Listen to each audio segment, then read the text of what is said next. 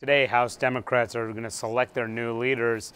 Nancy Pelosi will once again be elevated to minority leader, but not everyone's happy.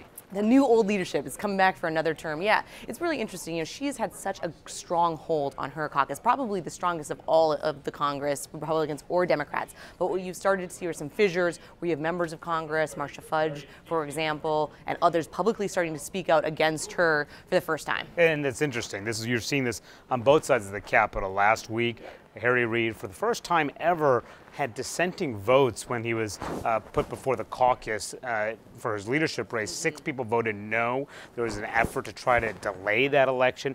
There's real angst among Democrats that, of elevating the same people after losing seats in the House and losing the Senate. Absolutely. I mean, I think anytime you have losses, right, people are looking around and saying, all right, what are we going to do differently this time? How are we going to be able to overcome this? And looking at 2016, I think one of the things that is really unclear is how are they going to get Democratic donors to get excited about the DCCC of all things, right? If you have the president, if you have those kinds of things, that's where a lot of the big donors want to put their money, not necessarily House races. And it'll be interesting to see how long of a future Reid and Pelosi have on top of the caucus. Certainly this next Congress, they'll be there for 2 more years.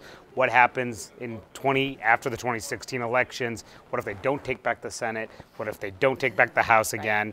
And what if they don't take the White House? What does this mean? Do Pelosi and Reid go out with Obama?